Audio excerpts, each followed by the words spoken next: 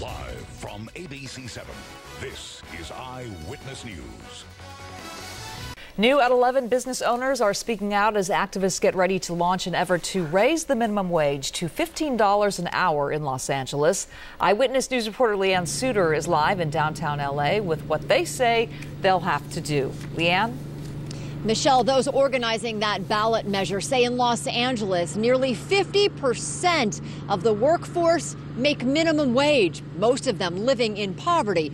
They say that is why that dramatic jump in minimum wage is so desperately needed. Preparations are underway as activists gear up for this weekend's launch of their ballot measure for $15 an hour for all minimum wage workers across the city of Los Angeles. The move comes just as the state's minimum wage went up to $9. $10 a year from now, 2 years from now, $13. It's not enough. Something has to be done right now to really end this poverty. The ballot initiative would set a national precedent if approved, since it would take effect immediately. Seattle recently approved a gradual increase to $15 an hour, and voters in San Francisco are set to decide whether to follow suit this fall. At Colombo's Italian Steakhouse and Jazz Club in Eagle Rock, the current minimum wage increase is already having an impact as the restaurant is considering raising prices 10%. If it goes up to $15 an hour, that price hike could jump to 25%. Then I have to start looking at cutting people's hours or eliminating positions or something like that.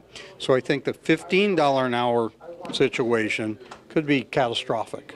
It's going to have a negative impact, and the businesses that are just teetering on the edge are going to leave. Opponents say the proposed increase would have a domino effect and impact everyone in the city. While many workers support the measure, some wonder if it won't help at all, as the increase will ultimately be passed on to the consumer. I think it's a good idea. I'm just a little worried that as minimum wage goes up, everything else will.